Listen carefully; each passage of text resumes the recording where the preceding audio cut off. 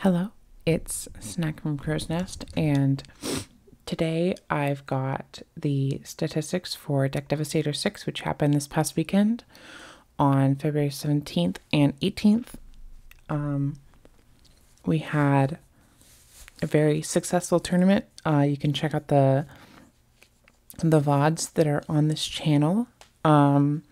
But let's get into it. So usually you'll see Blackwing as the most represented deck, but for this tournament we saw Vayu, and I wouldn't be surprised if that were a reflection of the results from 2023. Vayu is taking down a lot of tournaments, like actually winning them, even though it didn't have the highest representation, whereas Blackwing had a lot of tops, but it wasn't winning as much once it got into Top Cut. So I wonder if some people, especially some of the higher skilled players, might have switched to Vayu in order to say, well, once I get into Top Cut, I want to actually win, so I'm going to play some Vayu.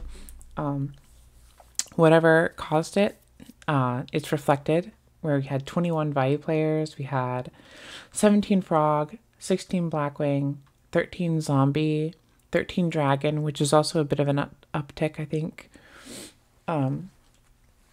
10 Gemini Hero Beat, 7 Lightsworn, 7 Machina, 5 Gladiator Beast, 5 Quick Draw Plant, 4 Fairy, 4 Amaryllis, 3 Dark Hero, so like Div Hero, 3 Synchrocat, 2 Burn, 2 Chaos, 2 Flamvel, 2 Stun, 2 X-Saber, 1 Alien, 1 Karaz, 1 Monarch, 1 Plant, 1 Spaceships, and 1 Volcanic deck. So those are just the numbers on the people who actually entered. For win percentages, every deck that had at least 5 I have on here. So as you can see, Gladiator Beast did not have a great weekend. They only won 24% of their games, whereas Frogs won 41%. Quick Draw also had 48. All these others had at least 50% or higher, with Gemini Hero actually having the highest win percentage, but only one of those players was able to make it into top 16 despite the 60% win percentage overall. For conversion rate into top 8, only 4 decks made it. Half of them were Vayu, so Vayu got a 19% conversion rate into top 8 as a deck. 2 Zombie decks in top 8 gave Zombie a 15% conversion rate. And then Dragon and Blackwing had 7.7 and 6.3 respectively. Something else that I looked into were individual card stats for the top 16. So I have the top 16 decks here on the right side. And some interesting stuff. Caius and Raikou are actually, because of all the Vayu in this tournament, Caius and Raikou are the 2 most played cards. Followed by Stardust Dragon, Dimensional Prison, and Bottomless Trap Hole.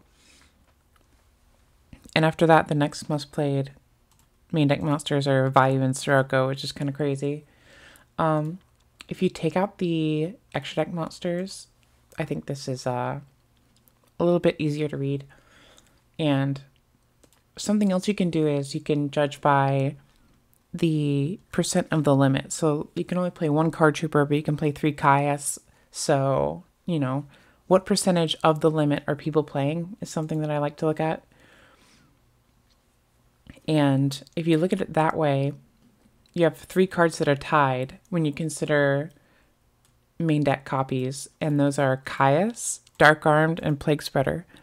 So I think this really illustrates that we're kind of in a dark format, and not just dark cards, but dark cards that interact with being banished.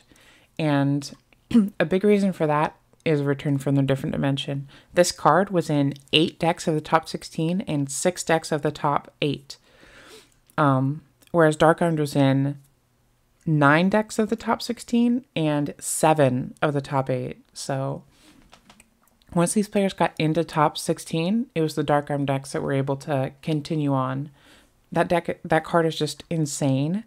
Dark Arm Dragon, we never left Dark Armed Return format, apparently, because we're currently still in it, in Edison format. Not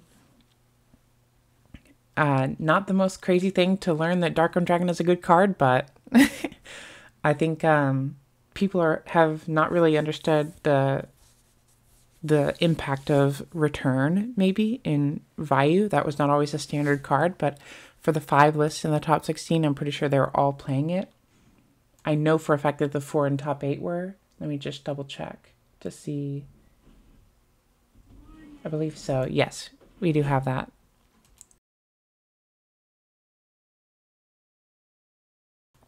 So, on to individual deck breakdowns. We have Blackwing, where we had 16 people pick Blackwing. 12 of them were on Pure, 4 of them were on Gruffer. They both had about 50% win rate. For Dragon decks, I talked about this earlier, but I think we had more Dragon decks enter than most tournaments that I looked at for 2023. And part of that is because 2023 was a good year for Dragons, and I think people wanted to see if they could have this, replicate the success that other players have had. But at least with Dragon Turbo, Ghost Rider was able to get second place, but the rest of the people who entered with Dragon Turbo didn't have such good luck. They finished with only a 46% win percentage. The Dragon Recruiter version, with 3 people entered, had a 65% win rate. Flip Dragons had a 26% win rate with those 3 people, and 1 person on Virus Dragon had a 33% win rate.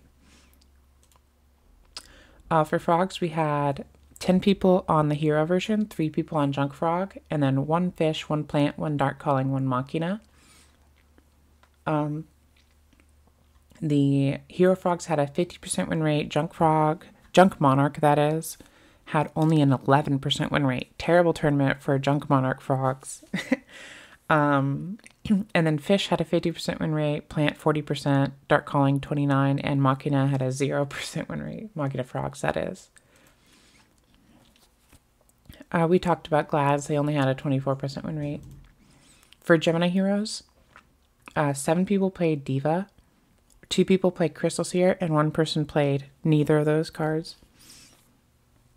The Diva version had a 55% win rate. The Crystal Seer version had a 69% win rate. And Traditional had 57% win rate. As you can see, we had 7. I think I went over that, yeah. For Lightsworn, 5 people played Lightsworn Fairy, so like Christiasworn. And then 1 person played a Pure Lightsworn, 1 person played Flameville.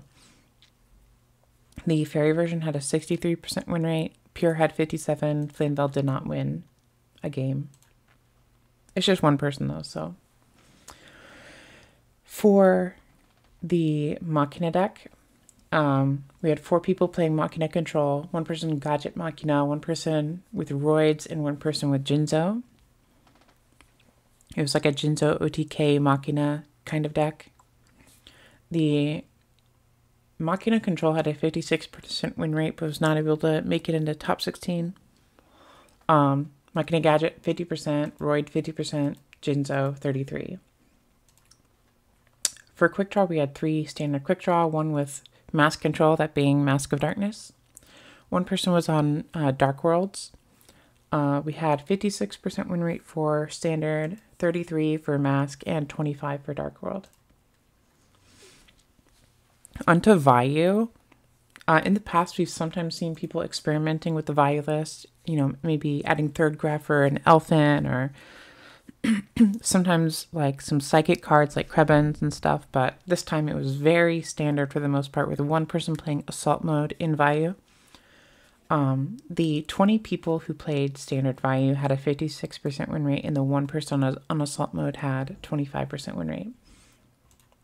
And then lastly, for Zombies, I find this one very interesting, where 6 people played Psychic Zombies, 4 people played Diva, 2 people played Heroes in Zombies, and 1 person played Pac-Man Zombies with like Deslakuta. The Psychic Zombies, despite being the most represented, had only a 31% win rate, and no representatives in the top 16. The 4 people on Diva Zombies had a 68% win rate, and one of them made it into top 16. In fact, one of them made it into top 8, that being Beast Mode. And 2 people on Hero Zombies had a 62% win rate, with one of them making it into top 8. So 6 decks were playing Krebins and 6 decks were playing Diva. And of these 2, the Diva decks, 1 each made it into top 8, whereas 0 of the Krebins decks made it into top 16 even. And then Pac-Man also did not have success, with only a 33% win rate. So that's pretty much everything. Let me double check to see if I had any other takeaways. I think on this page, let's undo this real quick. So Caius, I know, is tied with Dust Tornado at 27 copies in the total, whereas all 27 copies of Caius are in the main deck, but only 4 copies of Dust Tornado are in the main deck. Another interesting one is Cyber Dragon. Let me see if I can find that. Yeah. Cyber Dragon had 13 copies in the entire main and side across 16 people. And I find that interesting because in the past, a lot of side decks would begin by throwing in 2 Cyber Dragon. You need Cyber Dragon for Blackwing or Glad Beast or Hero Beat or something like that, right? Or Machina, of course. But now we've seen people cutting Cyber Dragon and cutting Fortress Dragon from their extra deck to make room for something like a 3rd Armed Wing if you're playing Vayu, or some utility synchros if you're playing zombies. And so the fact that less than one person, like on average of the 16 people, you're playing an average of less than 1 copy of Cyber Dragon in the top 16. And I think that says a lot. And Machina players might be the time to take advantage of that. Maybe you can dedicate some side deck stuff or modify your gameplay so you're not as worried about Cyber Dragon, considering, especially if you're going up against a Vayu deck. With these Vayu decks mostly not playing Cyber Dragon at all, you might feel safer committing to the board with your machines without worrying about Cyber Dragon against them. I think that's pretty much the last thing I had to say. So congrats to everybody who topped. Thanks to everybody who helped this tournament run smoothly, and adios.